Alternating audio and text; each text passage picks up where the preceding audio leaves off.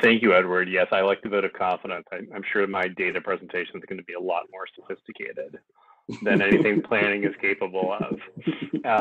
It's great to see everyone. We're really excited to be breaking out into committees this week. Just a reminder that this committee meeting, as with all of our meetings, is Metro website. So for anyone who's tuning into this, thank you for your interest. Thank you for being a part of this. We're all excited about the work we're doing. Before we get started, I just wanted to share some meaningful professional news. Namely Dia, who we all know has this week transitioned from working at the public health department, where she was on point on doing work around decriminalizing criminal justice. She's come over to the mayor's office, and she is now a senior policy analyst for Mayor Cooper. We worked very closely on the Policing Policy Commission. She was really the architect of that process. In addition to her health chops, she also has more than 2 decades of experience working in the great state of Illinois in public policy, doing community engagement and many other things. So we've already benefited from her expertise, and I'm just really happy to have her as a colleague. This is going to be a great process, and there's lots more work to be done.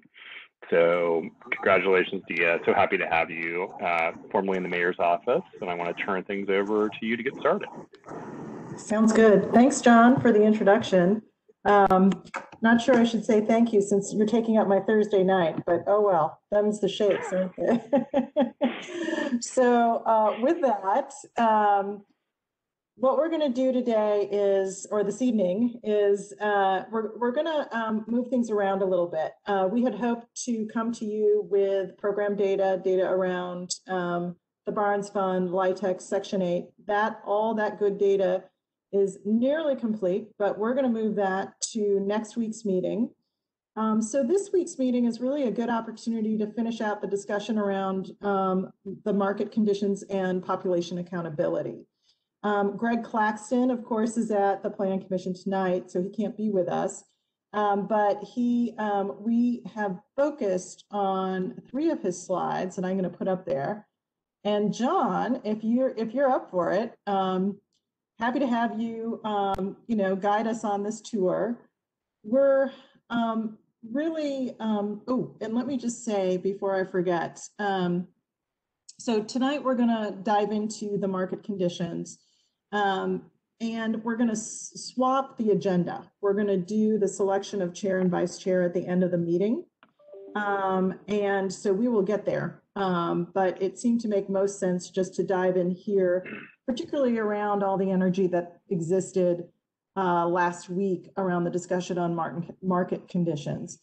So Greg teed up 3 slides for us to really set up the discussion around the big result we're after and how to begin to talk about factors that both restrict and contribute to the creation of affordable housing units. John, you want to take us away? Absolutely, yes. So the first slide will be familiar to all of you from last week. And just to sort of pause and sort of call out the notable trend. So when we look at this slide and think about the nature of the challenge, one thing that really stands out is if we look at that last column, it says percentage growth to 2019, what we see is considerable growth at the lower end of the median annual wage spectrum and at the upper end, and a much more stagnant position, sort of middle segment in that 30,000 to 70,000 segment. So we're seeing, high-end growth, still quite a small number of jobs, 12% of 2019 jobs, kind of stagnant growth in that middle income, and then quite significant amount of growth in that low income population group. And so clearly that is going to be a challenge for us going forward. And what Greg and Nick and his team have been working on is they have taken the data that was really first developed back in 2017 by EPS when they did their evaluation, and they're updating that for current conditions. And this is kind of preliminary what comes next. Greg and Nick think they'll have a more complete picture for us next week. To give us a first look on this next slide, I think they focused, if I remember correctly, on sort of the rental supply gap. And as you can all see, you know, the need there is really concentrated, you know, below 50% of AMI, a little bit below 60%. And that, of course,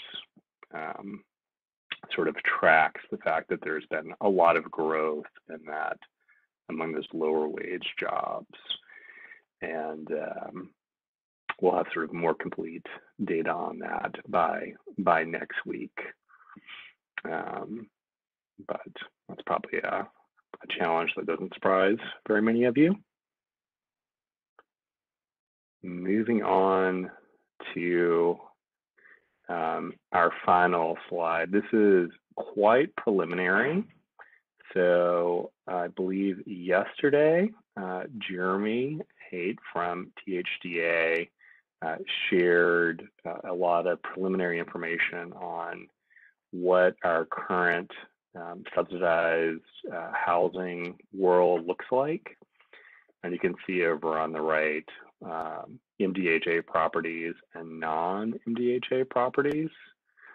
This is still quite preliminary.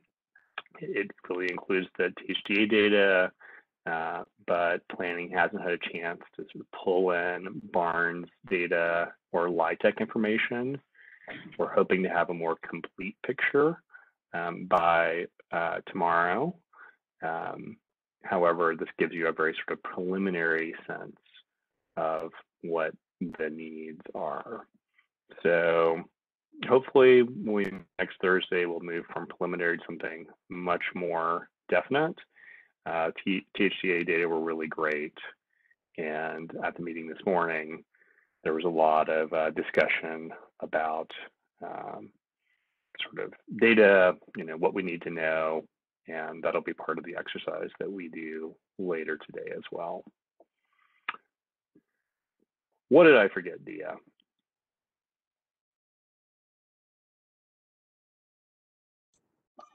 I think that looks good. You know, I just want to flag that, of course, the supply gap slide here does show us an owner gap as well, given that this committee is focused on new construction. You know, I think that this is an important piece of information as, you know, we see this growing. And I think the expectation is that if we were to look at a forecast, given that we do nothing, it would continue to grow. So, and I think we can see that here in the 15-year period between in the renter gap itself, as it's grown pretty phenomenally below 60% AMI. So with that, what I'd like to do is turn to our discussion tonight. I'm going to ask Edward, because of our virtual environment, that if he could, as we start to do our work together tonight, if he would be so kind as to serve as our moderator and call on individuals as they raise their hands. So what you should be seeing before you, so I will let Edward guide me on this to verify that you're seeing a form, a table that says Affordable Housing Task Force, the Creation Committee.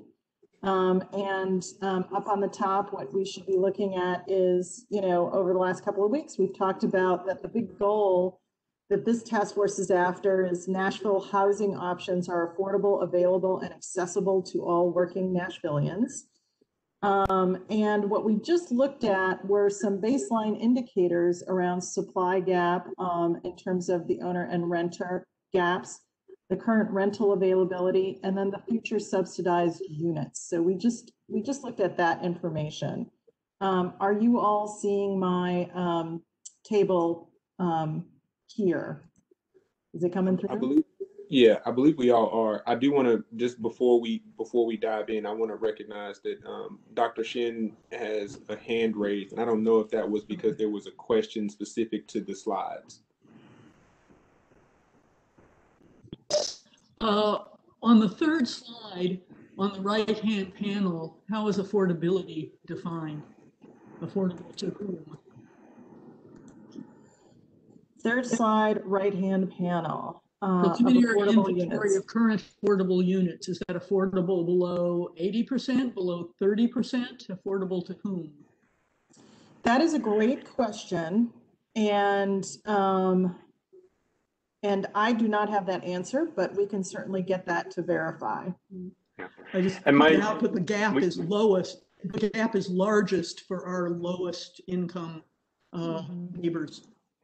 Yeah. I think that's an important point. And one of the things that I think we want to keep in mind is my understanding is typically this is 80% of AMI, but I will verify that. And I think what we can see is if we do nothing on this trend line on the right, that it creates a downward pressure if we are considering 80% and 80% of AMI and beneath that. So, you know, I do think it's a pretty stark forecast, and keep in mind that this forecast really presumes that expiring credits will not be expanded, and it presumes that all expiring product will be sold at market rate. Now, obviously that doesn't happen, but you know, if we were to do nothing, there's really no incentive for folks to keep these subsidies in these properties. So, so I just want to caution that this is a if we do nothing forecast. And Dr. Shin, we'll get an answer on that. This could also be a total tally of subsidized units. I think that's one thing they could be trying to show here. What does the entire subsidized supply look like? Yeah, thanks. And it would be useful to see what it looks like really at the bottom where the inventory and the gap is the largest. That's a great point. And we will see if we can cut the data looking at that at the lowest AMI. So I'm just writing a quick note. Any other quick questions on the data? All righty. I'm ready when you are, Dia. Sounds good. I appreciate it, Edward. So what we see is the big goal. We're measuring that big goal by the current 3 data points or 4 data points that we were just looking at. And what you see on the left are factors restricting the creation of units below 80% AMI. The list on the left comes from the activity that we did starting 2 weeks ago. So what I'd like for all of you to do is just take a look at the list and see if there's anything else we have to add that would be important as part of the story behind the data. Right now, we just want to know what's going on in the data as we know it. We might need more data, and there will be a place tonight to add those items as Dr. Shin has indicated. So what's in the list from the last activity is there are no appropriate incentives for for-profit developers. The private sector role is undefined. The cyclical nature of funding is inflexible to emerging deals. Local residents do not have access to funds like outside investors. There's state law limitations in terms of tax abatements to LIHTC and the ban on inclusionary zoning. Pilots are inconsistently applied, and there are limitations of the Barnes Fund, no dedicated or adequate funding source. So if you were to add any other factors restricting the creation of units below 80% AMI, what would you add to that? So really quick, I see that Dr. Coleman is stuck in the attendees. Could we bring Dr. Coleman in? And then after that, I see a hand first from Dr. Shin, and then I see Kelsey. So please just call me Beth. We'll do that. Exclusionary zoning is another important restriction.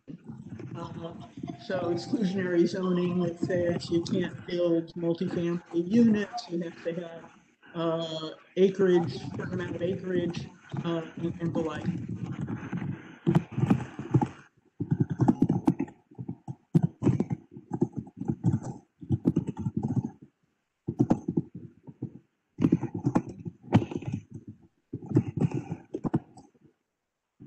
Okay, so go ahead now, Kelsey.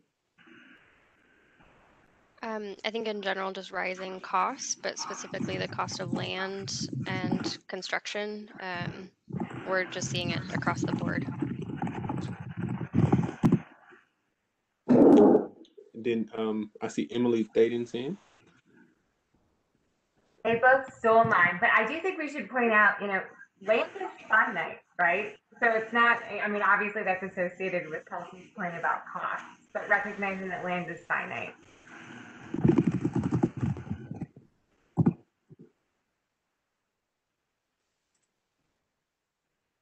I see Gina, I saw your hand pop up. I don't know if that was on purpose.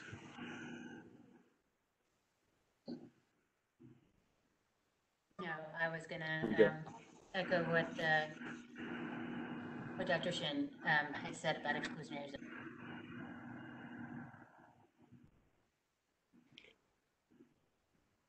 Let's see, I don't. Dr. Coleman has her hand up, but again, I think she's still an attendee, so I'm not sure if she can unmute herself. Oh, she's now a participant. Dr. Coleman, would you like to weigh in?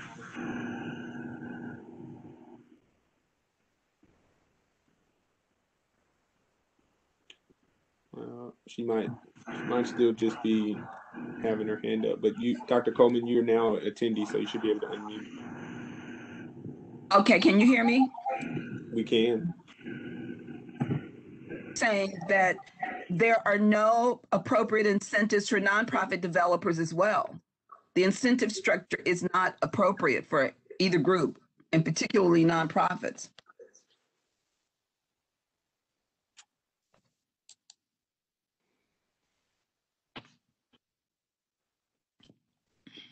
One that I would add, Dia, I think is, the responsiveness or ability for funding sources to be tapped or utilized quickly. So even though we do have some programs and some funding sources, they're just not able to respond as quickly as the free market or the private sector.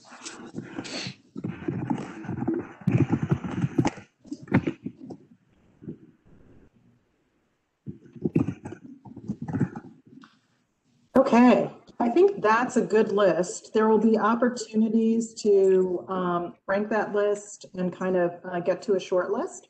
But I think we just want to start with a good overview. I'd like to move to factors that contribute to the creation of units.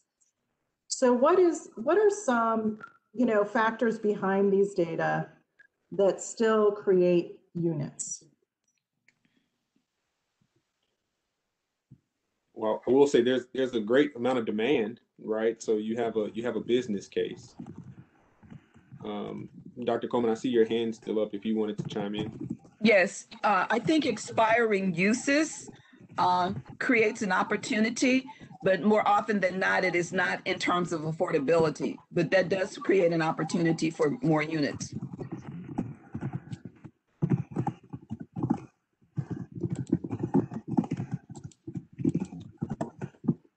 And Dia, I guess one thing that might be important to highlight while the factor of restriction, the creation of units below 80% AMI is the question, creation of units with that same income restriction.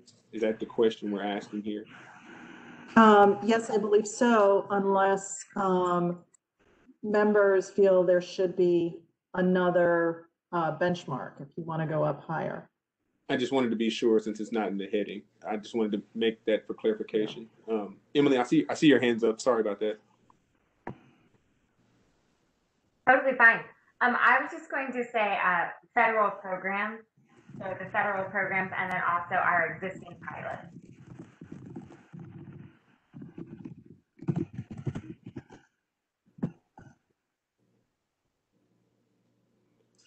Other I would factors. also, I'd also say the community investment tax credit has been a major tool from the state level. And we could say LIHTC, but we can include that in federal programs, I think. Okay. We'll separate it out because I know there's more work to be done on that one. Beth, I see your hands up.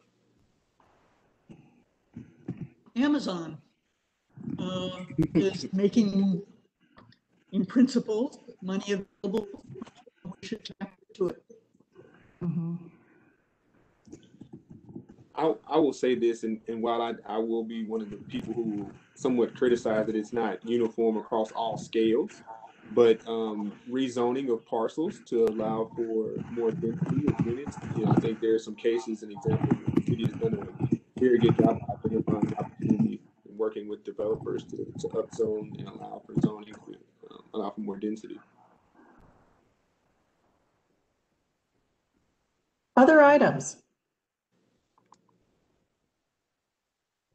Gina, I see your hand again.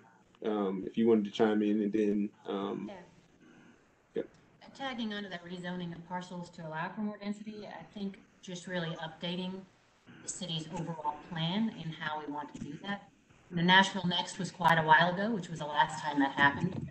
And currently, all of the studies in the city and policy and where this should happen are really quite outdated when you think of 2010 to now. And some of that is really restrictions on the city's ability to do that at a large scale. And so I think coming up with a master plan for how that could be done would be very helpful. Mm-hmm. I see Emil, I see your hand, and then I also see Dr. Coleman after that. I would also add the presence of local nonprofit developers whose mission is solely focused on the creation of new affordable housing.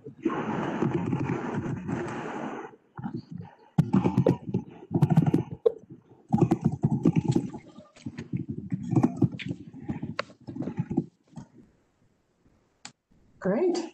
All right. I think that's a good list. Again, I see one more yep. hand here. I saw Hunter's hand. I don't know if Dr. Coleman's hand was just still up, but I saw Hunter's hand. My hand should not still be up.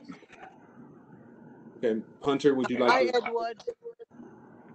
Yeah, I was just going to expand upon Emil's wanted to say that also that we've been pretty blessed to have about 10 or 15 other for-profit affordable housing developers that have come into Nashville and done several projects. So given the desirability of Nashville, we've had many other for-profit developers come and do affordable housing projects in different parts of the city.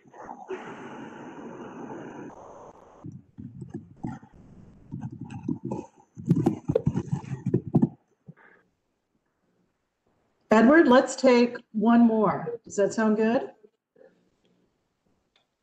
Sure. I don't see any hands up right now. Hi, Edward. I can't raise my hand because I'm on my phone. Okay. Yes. Councilwoman, please go ahead. I apologize.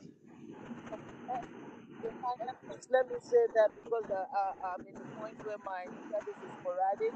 I may be missing some of the conversation and not even come out clear. So if this is not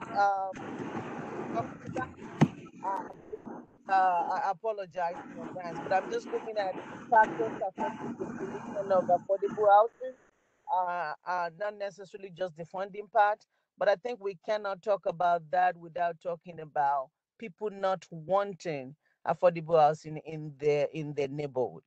I think that is, and I don't know if I'm still on, but I think that's one of the factors as well, because sometimes we do have companies that wants to do it, but the neighborhood will be against it. So I wanted to add that. I don't know if that's part of what we're talking about, if we're just looking at the fund only or anything.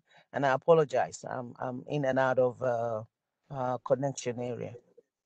No, we heard you. You cleared up very well towards the back end, and we did make note of your comment under the restricting items. So we appreciate that. I do see, Emily, your hand is still up if you did want to add something before we moved on. I think we would just be remiss if we didn't mention the Barnes Fund.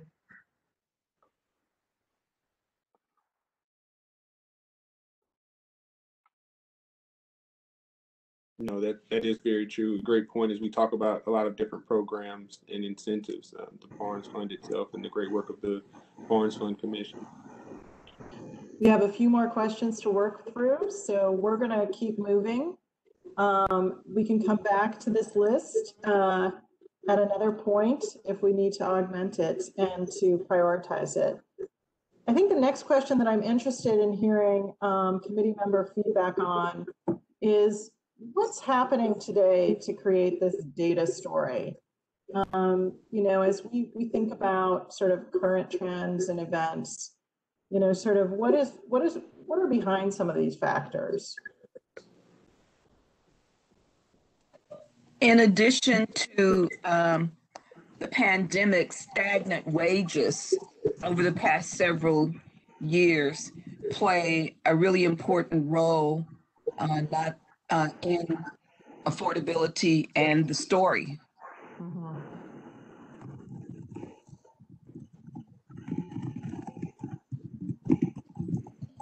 Talk to me a little bit about the pandemic. Well, since people don't have jobs, many people have gotten behind in their rents, and even though CDC has had a moratorium, the enforcement may or may not be as stringent as one would like. And when the moratorium ends, what happens? And that's independent of the fact that wages have been stagnant. And I think we saw somebody had a graph of that last week that showed the much more steep incline in terms of housing costs versus the almost flat line of wages. Kia, I see your hand went up.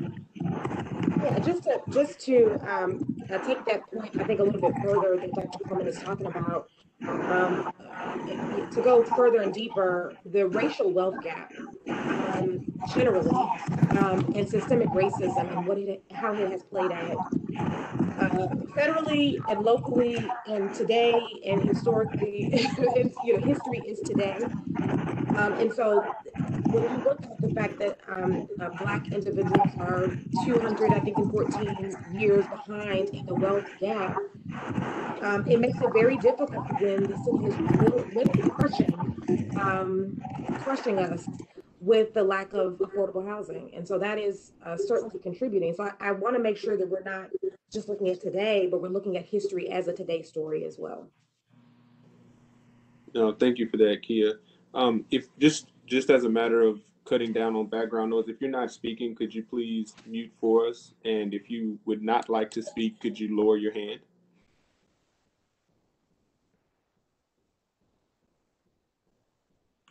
Emily, I see your hand. Would you go ahead, please? I would say insufficient funding, and part of that has been related to, whether we have adequate property taxes and what our local budget is looking like. I would also add just growth in Nashville. So there's just a lot of increased pressure, right, in the market. And then lastly, I would say a lack of a commitment to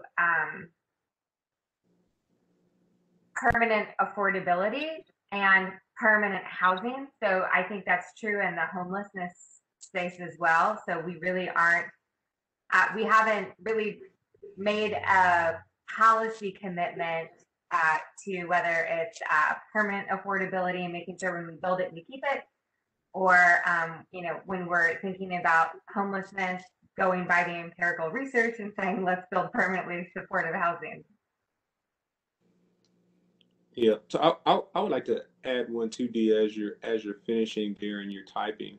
I want to dovetail on what Emily said, because we talk about the growth in Nashville. I think it's the resistance to growth, right? And because of that, we're not able to have a conversation about smart growth and develop strategies for the challenges that come along with the amount of the influx of residents that we have in our city.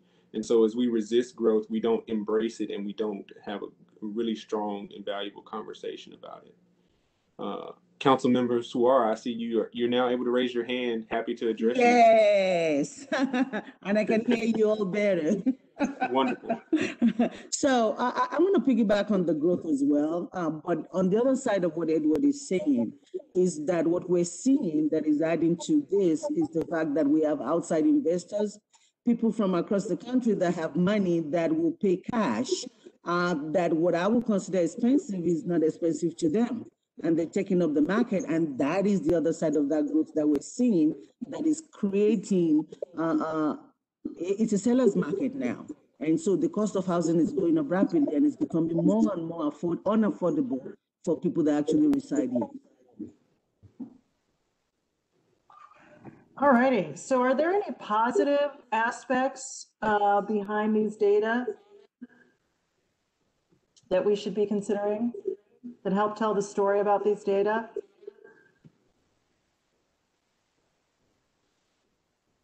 Looking for hands. I see Council Member Suara, your hand is still up. I don't know if you wanted to weigh in. If not, I think there is. We talk about the amount of money and the dollars that are coming. I think again, it's our responsibility as a city and as representatives of the city to steward those dollars. And so when you have a lot of attention and you have a lot of demand for what you have to offer, you have to be creative in how you do that and make sure you're doing it responsibly. Kia, I see your hand went up. Yeah, on the community side, the positive story is that Native Nashvillians want to stay in Nashville. They don't want to be pushed to the outskirts. Individuals who are experiencing homelessness or experiencing aging in place or mental health crises, they also want to live comfortably.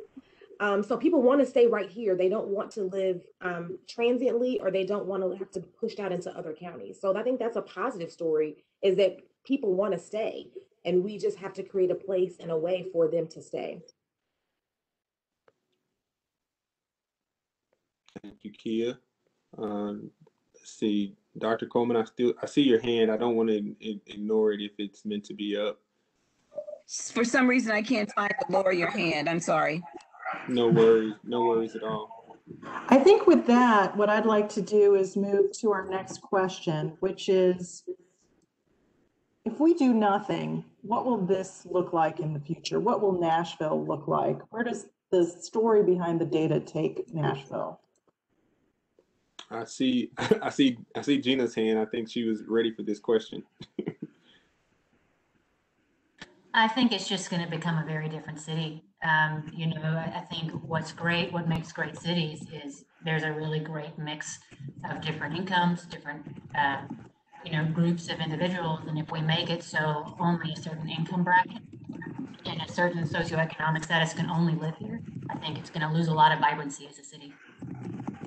You've kind of seen that in some parts of town already. In particular, where I live, what's happened in this neighborhood when I moved here to now, it's almost a completely different place. Not necessarily bad, but I think it definitely lost some opportunity. We've got a few hands here. I'll go Dr. Coleman, and then after you, I see Kia. Yes, if we can imagine the entire city being gentrified, that's what is going to happen. And it will squeeze out more working class people and perhaps our artisan and artistic and craftspeople segment. It will probably become primarily a higher income, well-educated, and increasingly white. So Kia and then Councilmember Suara. Yeah, I'll just jump in. I always feel honored to go behind Dr. Coleman because she always says what's in my brain. But we will become the city that the world thinks that we already are. So when I travel and people say, where are you going? I said, I'm going home to Nashville. And they say, no, where are you going after that? And so when we have television shows and we have PR campaigns showing a very specific Nashville, what will happen is that if we keep going this way, it will look the way that the world thinks that we already are. All right, that resonates with me. Councilmember Suar, would you go ahead? And after that, I see Gina. Can you hear me? Yes. Yes. What we're not thinking about is that if we don't do anything, it would actually cost us more. There's a lot of data that shows that if we don't house our people, we spend more money on hospitals, we spend more money on cares, we spend money on homelessness. So the cost is actually going to be greater than what we think it will be. So spending the money on the front end not only save our citizens, but it also saves our budget. And so we have to look at it from that angle as well. No, that's great. Gina, would you go ahead? And then I see Beth and then Kelsey. I think we'll start having real problems having a true workforce if we don't do something about it. Short and sweet. Beth, would you go ahead? More homelessness. Mm-hmm. Kelsey? I think to Gina's point, recruitment and retention is going to continue to be an increasing problem. And I think we're also going to start to see a lot more strain on our infrastructure, especially transit and transportation. People are already upset about traffic, and it's just going to continue to get worse if more people are forced to move outside of the county.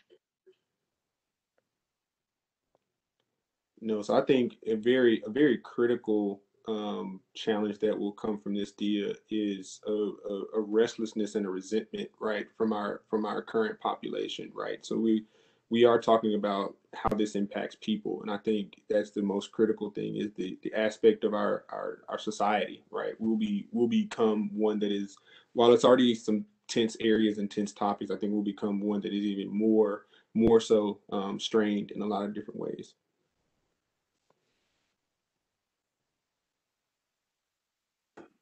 Good deal. Lots to say here. I think what I'd like to do is we talked about several programs. Our next questions are really about what programs contribute to creation. I think that's a good pivot here.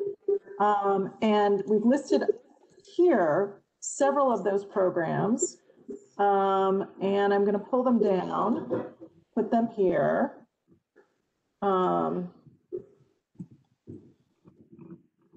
Again, we have several more questions to move through. So if we don't get all the programs that are contributing to the story and creating units, we can always go back. But just a quick look, are there other programs that we want to add to this story that are working to create units?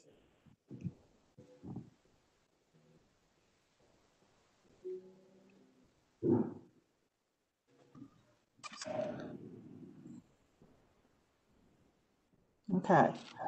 I see a few hands, so my screen. Yeah, I apologize. My screen was delayed.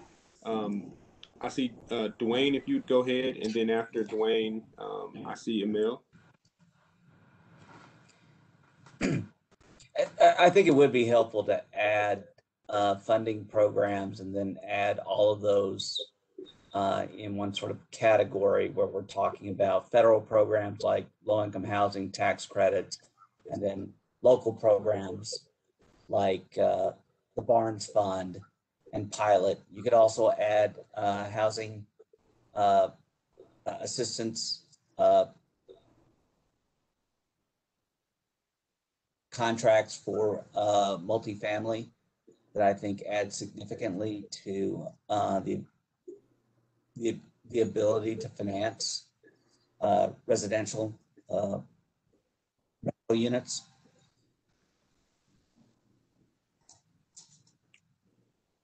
Thanks, Dwayne. Emil, would you go ahead? This could be listed under federal programs, but I would include the Home Investment Partnership Program.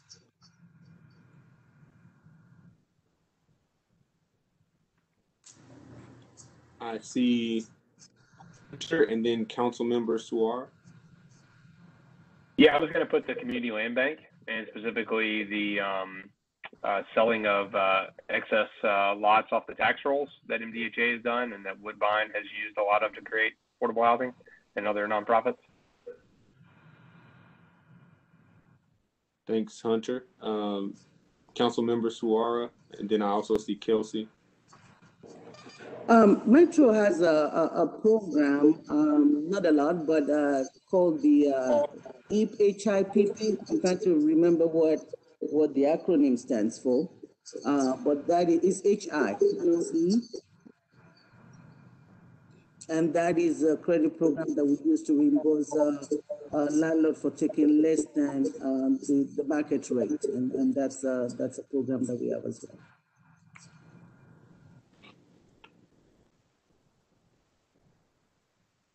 Would you go ahead, Kelsey, and then I see Mick.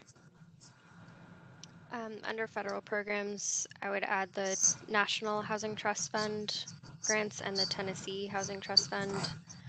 And then one non-funding related, the prioritization or fast tracking of permitting for affordable housing.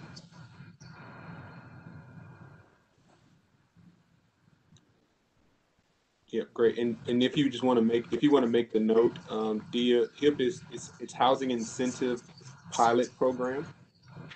If you wanted to make that note, and then Mick, you've got the mic after that. Yeah, I was Kelsey took when I was going to say the Tennessee Housing Trust Fund as another source, but that's all I was going to add. Thanks. Okay. I think we want Dia. Yeah. If we can add one last one, we also use the tax increment financing as another tool. Wayne, you're still unmuted. Did you have something you were going to add or respond to, or is that just okay? He's muted now. All right. Okay. So let's keep working through this. Earlier Beth mentioned we really need to better understand what the forecast on subsidies look like for, I believe it was below 60% AMI.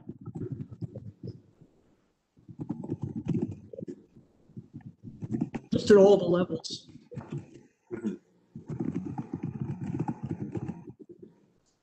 Is there any other data or research, evidence-based research that folks want to add right now that come to the top of their mind right now? Mick, you have your hand up. Didn't know if you wanted to chime in. I did, but I had actually left my hand up from before. But I actually think a really important part of the story that we're figuring out is the cost of construction. And so, part of what's causing this crunch, as other people have mentioned, is just the straight up cost. It costs about $200,000 to build a multifamily unit or more. And getting to the expense of that will also help us address, okay, what are the resources we need to get it to the price at which people Great. Kia, I see your hand, and then I see Gina's hand. Yeah, I think Dia's probably heard me say this a time or two, and Edward, you probably as well. The greatest data is people.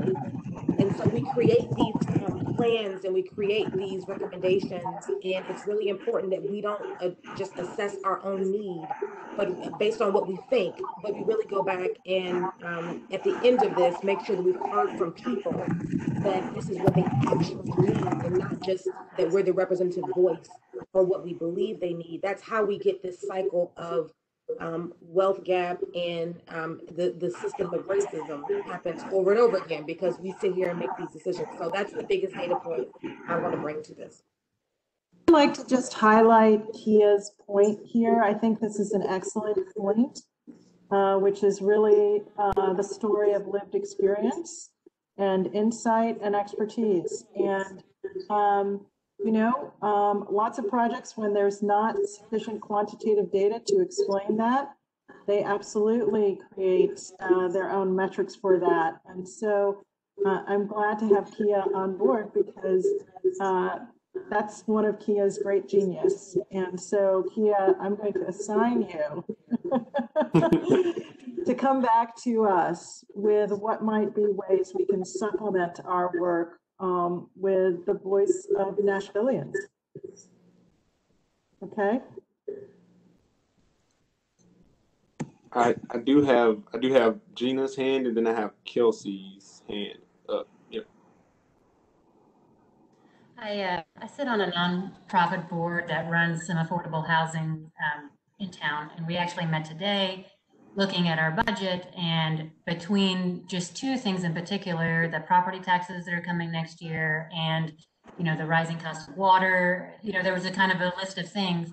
We calculated out that their costs went up 8%, and they had decided to put a cap on raising rents because of COVID. Didn't want to increase that as it was. A lot of their residents are Hispanic who do not have the ability to get a lot of assistance from some of the programs that are out there.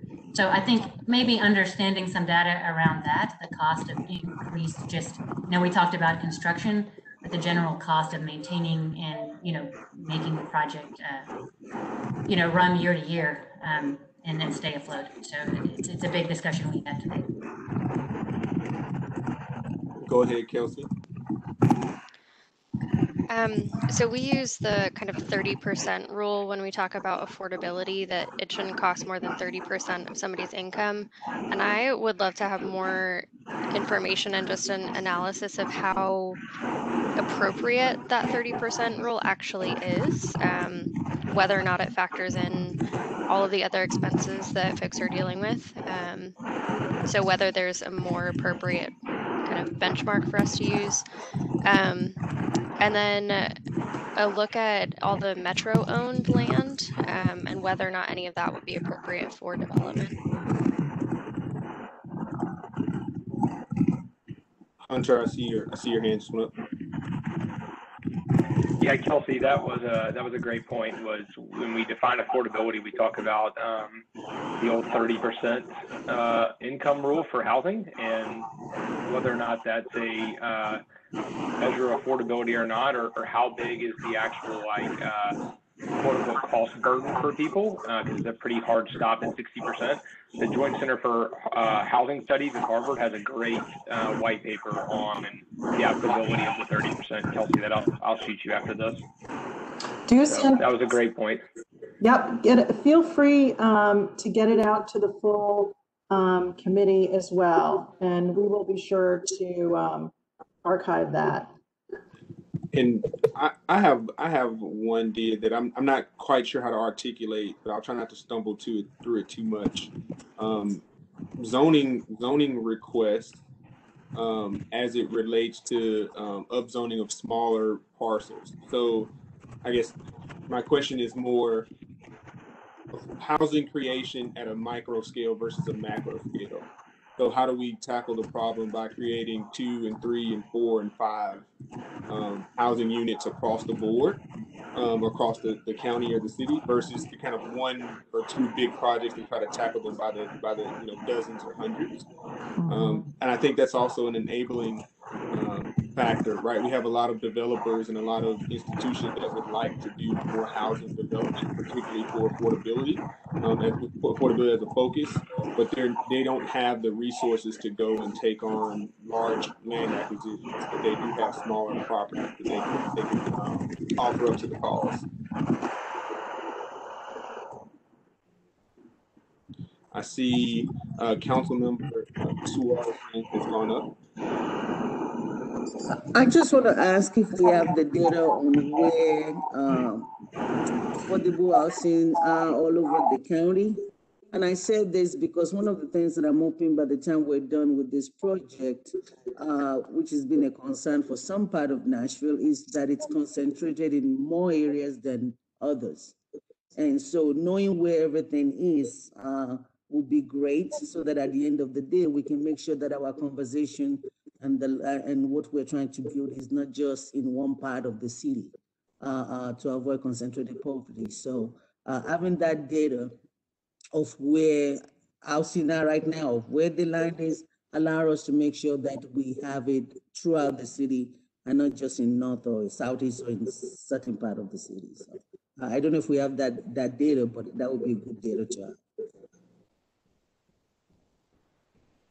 Yeah, I think those are really good data points. I think you're typing the density of affordable properties. I also think about average home price and average rental rates by zip code is probably another good one that we can access.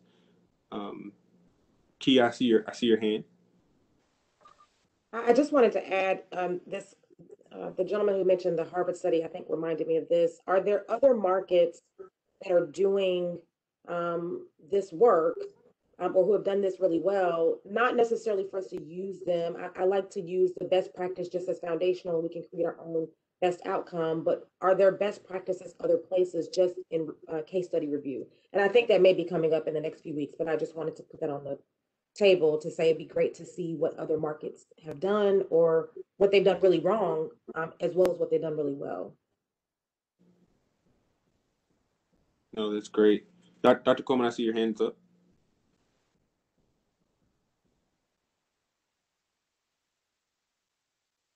Dr. Coleman, did you mean to have your hand up?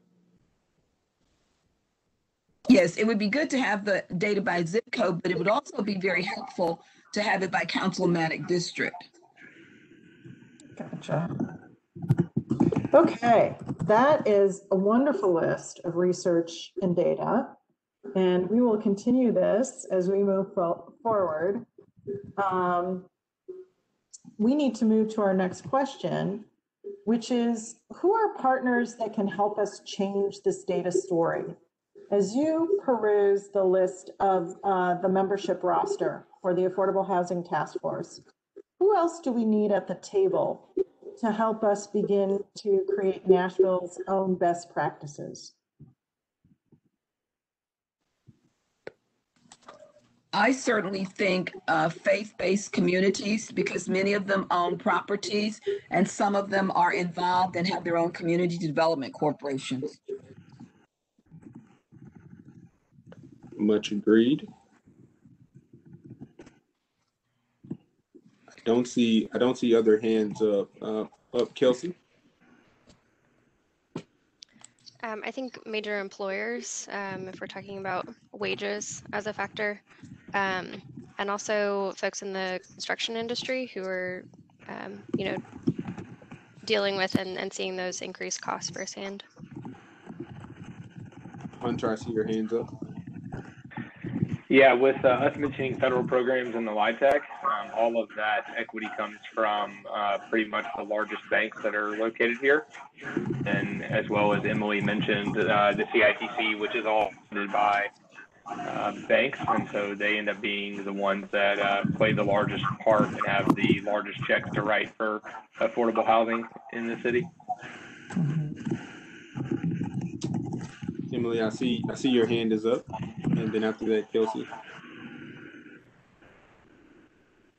Yeah, I think that there are we have a paucity of national partners contributing in Nashville. So whether that's your big foundations or whether that's, much larger investments from banks on the CRA side, or also, thinking about things like list and enterprise, like groups that typically have offices in cities like ours and are bringing those researchers to bear to create, acquisition funds and those kinds of things.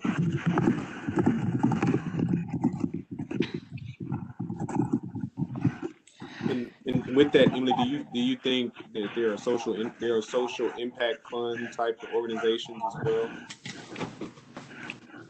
Yeah, sure. That's like the list and enterprise is a good example of that. But you can make it a broader category as. Yeah. Kelsey, I see your hand is up.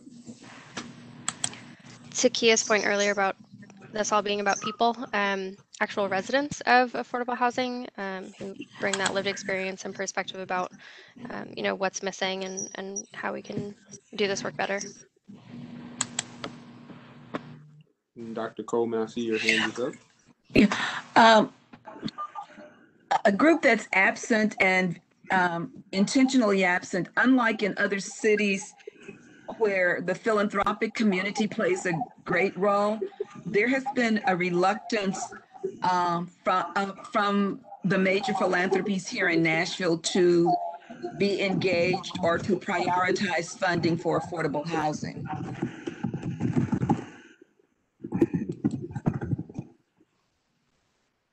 Good deal. I think that's a great list. Edward, do you see any other hands up? I see Emil's hand just went up, and Emily, but her hand may have just been left up. Yeah, so just Emil. Go ahead, Emil. Two quick organizations. The first is the Tennessee Fair Housing Council, as we think about solutions to barriers to fair housing. And another organization is, I'm sorry, not organizations, but state legislators, not only here in Nashville, but maybe some in the surrounding counties, because as housing affordability challenges increase in Nashville, it'll have an impact on our surrounding counties.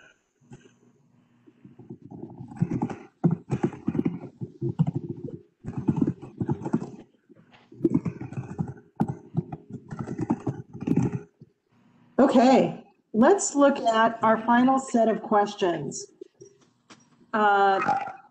This is really about, if we think back to the data that we looked at tonight, about how would we turn the curve? You know, I always think about that forecast on subsidized housing.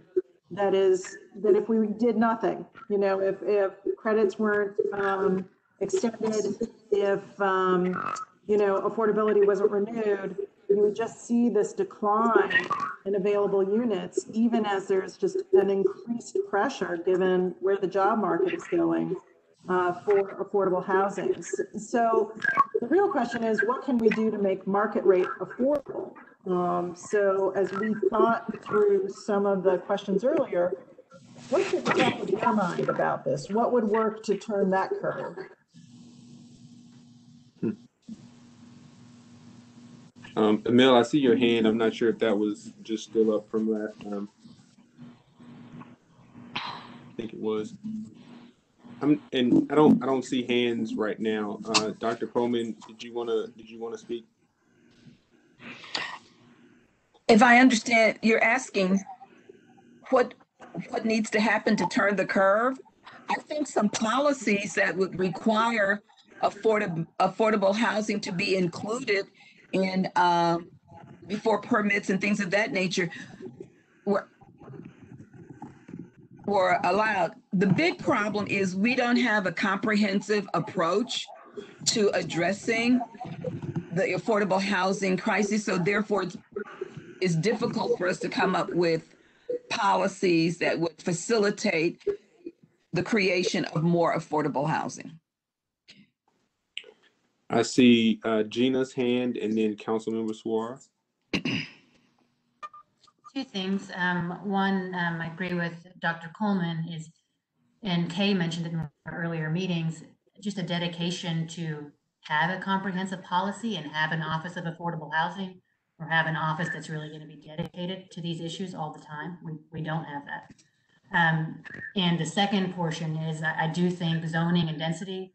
You talked a little bit about it earlier, Ed, with the single family zoning and sort of how you can infill neighborhoods.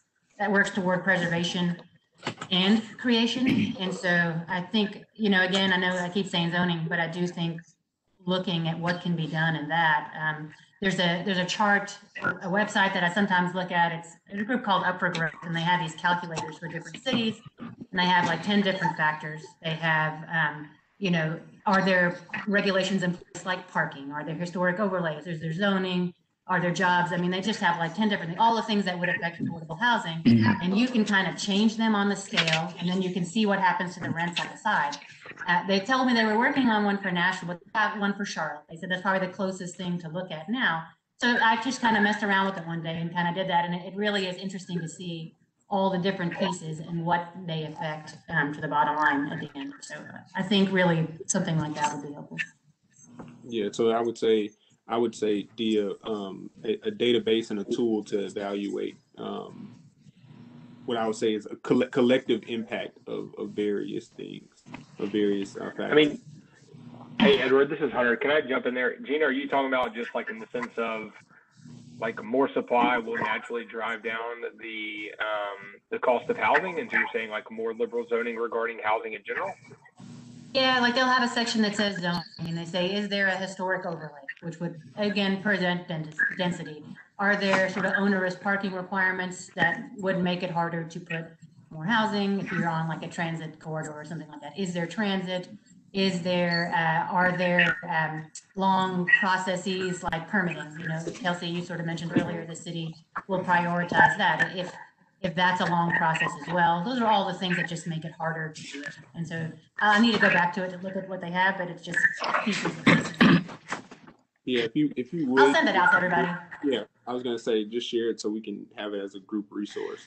Councilmember Suara, and then Kia, I see your hand.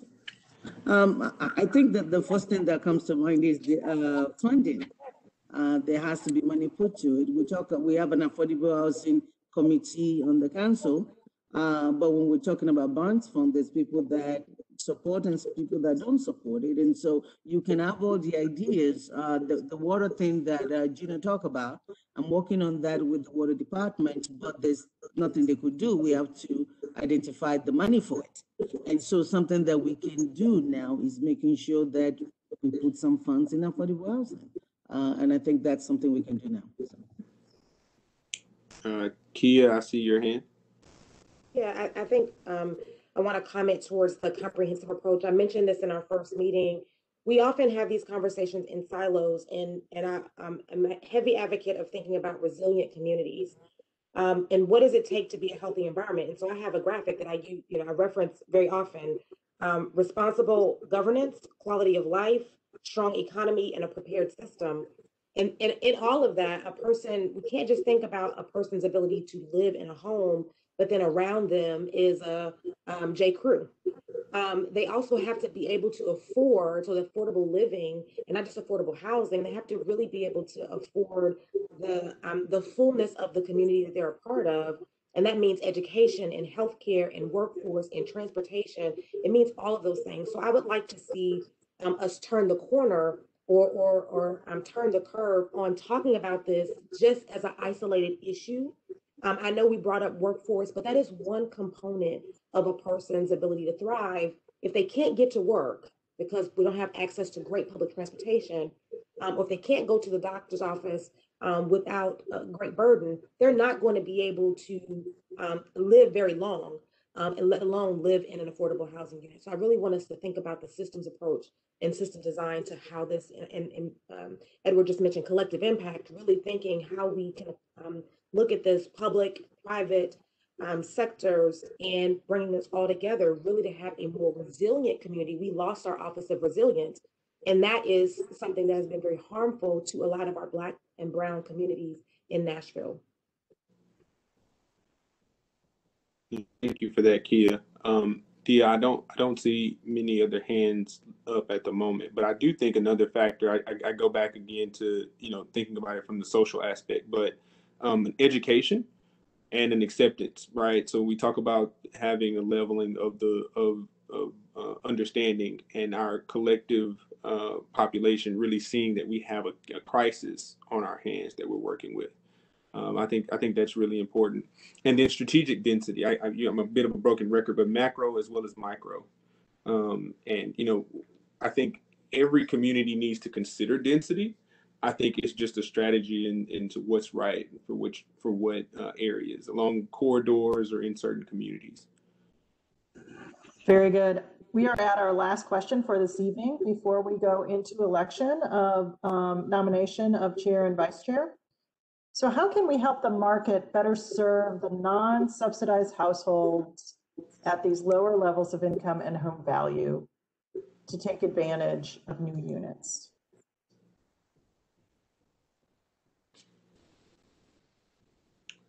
All right, I don't think I have a lag on my screen. I don't see any hands. Let's see.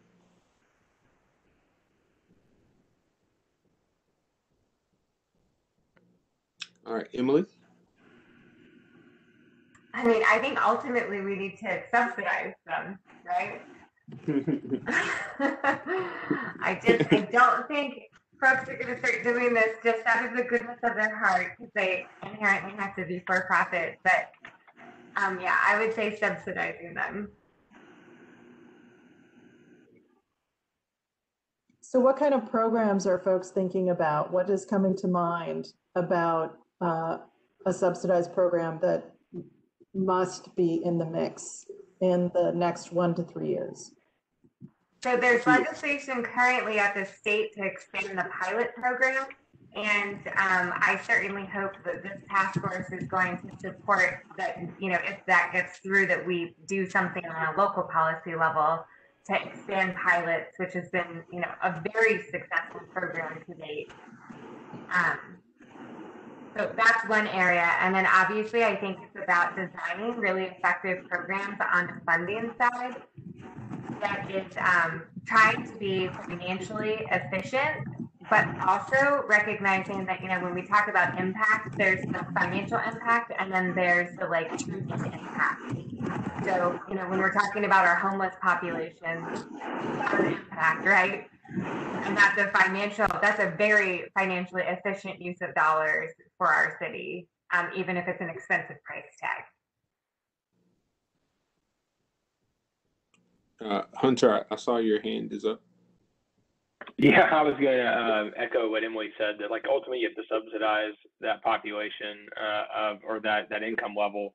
I think at like a 30% income, just with the current property taxes and just cost of operating an apartment complex, it's just not financially feasible no matter what your return is.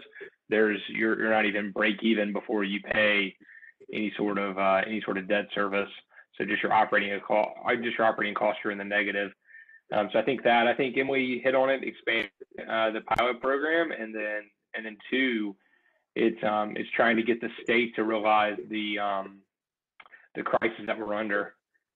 Truly, like I talk about all the time, we argue over nickels at a local level when the big dollars are at the state with the THCA, and THCA is not willing to commit a set aside specifically for Davidson County or even the Nashville MSA. And that is the greatest opportunity there. They have $200+ million in tax credits that they allocate every year on a competitive basis. And Nashville won't get a single dollar this year. And so all that to say that, we can argue over 5 million, 10 million, whatever we want the Barnes funds to be. It's never going to equal the amount of money that THCA gets on an annual basis, just in their competitive program, not to mention in the non-competitive tax credit program. So. That's a great point, Hunter. Dr. Coleman.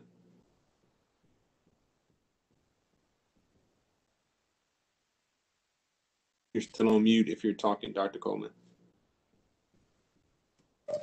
When Hunter mentioned the state, I thought about the TANF funds, which are $740-something million, and where other states have, and there are no federal prohibitions, as we have been able to discover, that prevent that money from being used for housing or affordable housing or subsidies, et cetera. So that is something that really needs to be explored. And we also know that there are incredible tensions between the state and our city. So.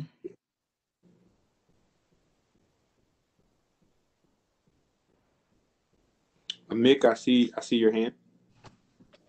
Thanks, Ed. Slightly going up the income scale up to, let's say about the 80% of AMI level. I do think the current environment sets up a circumstance where home ownership, given the right supports, is a possibility for people at the sort of 80% of AMI level. It doesn't even need to be subsidized. So I just ran some quick numbers over here. There are condos available for the $250,000 range, and with the current interest rates today, that translates to $1,100 a month housing payment. So if you're in that $50,000 a year range, which is it for a family of four is about what that's actually about what 60% of AMI is in Davidson County right now. I think there's a possibility we can figure out ways to get more of those units for sale. It doesn't get to the deepest need at all, but it is an opportunity to relieve some of that pressure if we can figure out ways to make that happen. So I just think that home ownership, today's current interest rate environment, if we can put the appropriate supports there, we can open up a level of supply that isn't available during other economic times. And so in response to that, Mick, does that somewhat align, I think, with what Emily is saying? You know, when you acquire those, they're still there, and there are programs in place, but you'll need down payment assistance if you do not have the funds for that. So there's a hand-in-hand opportunity of, do we commit dollars to help fund programs such as that, increase home ownership that takes advantage of the unique opportunity present to us now with low interest rates? Yep. And THDA has those funds right now for down payment assistance, which isn't like an additional subsidy, really. For, I think in the way that they understand their books. So those are available. I think they structure them as loans now, but they will help people, households, get into homeownership. I think this is a great start with the list. We are now at 16 minutes after the hour at 6:16. You've got two more hands. So I think Council. Okay, let's take two more. Yeah, right. Council Member Suar. Thank you. I just wanted us to add, because all these programs are great that we're talking about, but I think what we can do is make sure that people are aware of it. I think making sure that those services are available so they can apply for it is another way we can help people in those households. So just getting the information out is something that we can do. Absolutely. One of our core tenets being access, and that revolves around that. Dr. Coleman, I think you wanted to speak too before we move on. No, I'm fine. Okay. Well, great. Well, Dia, I think we can move to the next stage of our meeting this evening. Is that where we go for our chair and vice chair votes? It's now time to turn our attention to the election of the committee chairships. I think we've done some great work tonight. The chairships will be involved in helping to polish this up a little bit and bring it back to you all to review, to make amendments, to prioritize. So we'll have a chance to do that in the next couple of weeks. Here's the deal with the chairships: is that the chair of the committee, his or her role will be is really around people, ensuring engagement in the committee, ensuring that everybody has a chance to speak, understanding everybody's perspective, making sure everybody's perspective is represented in the work that we're doing moving forward to create an action framework that really focuses on the next 1 to 3 years. Next, the vice chair, her or his role will be really to focus on data and information. And what that would look like is, as we hone in on our task, really ensuring that we have the right data before us and that we're looking at good best practice research. We heard from a couple of folks, Kia mentioned this, what is working in other towns. We might not want to replicate it, but we might want to create our own Nashville model of that. So those are really the roles. Chair is around people, vice chair is around data information. This is an opportunity to self-nominate or to nominate one of your colleagues. So I'm going to stop sharing the information, and I will be sure to send this out to you so everybody has this rough draft as we move forward. Are there any nominations on the floor? I was getting ready to say we probably need to. Those are verbal nominations. Verbal nominations, it's true. And alas, as much as we enjoy Edward's leadership, he cannot be a committee chair. Neither can Mick.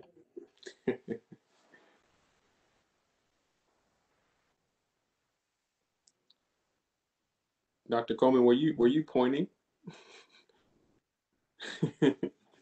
I have to leave, so that's why, and I couldn't find the chat, so that's why. So good luck, whoever the new people are, the leaders are. Should we make it the first person who leaves the meeting as the new chair?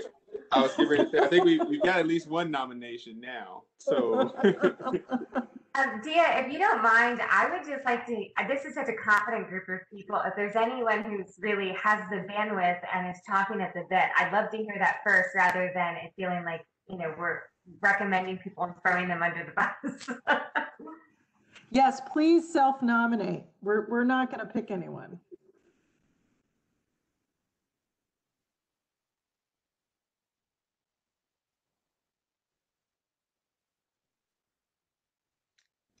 I would be happy to dig into the data component. Okay, so Kelsey for vice chair.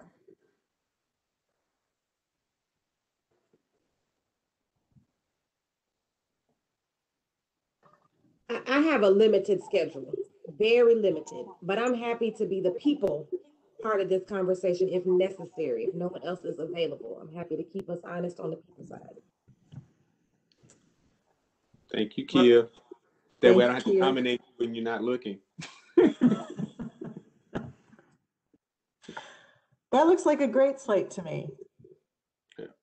Also, please do note that while we said, Mick and myself won't be able to be in these positions, we will continue to be support for these positions in both committees. So you will continue to have Mick and myself, as well as the great work of Dia and John, supporting you in those roles. So thank you, ladies, for volunteering. Great. So, I did not hear any objections, but I assume we can just adopt this. And these are your chairs. And I will, yes. Welcome to the leadership team. So I think with that, we land the plane 8 minutes early today. I know it's been a long day for everyone, and I thank you all for your time. More work to do, so let's take advantage of these 8 minutes. And for those of you who have a long weekend, enjoy the weekend. Indeed. Thank you all again for your time this evening. Look forward to reconnecting soon. And congratulations, Dia, on your new appointment. Thank you, Councilwoman Swara. Good night, all. Good night, everybody. Thanks so much for your time. Good night. It was great. Bye.